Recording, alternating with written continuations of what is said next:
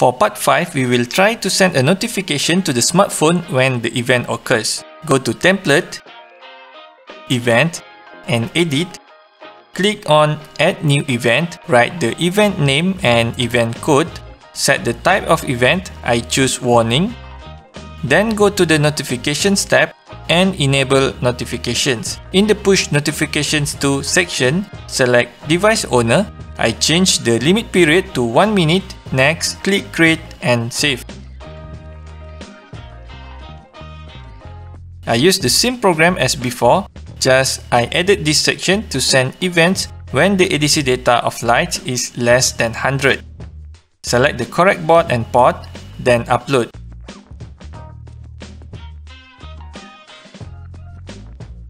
That's all for today, and stay tuned for the next video.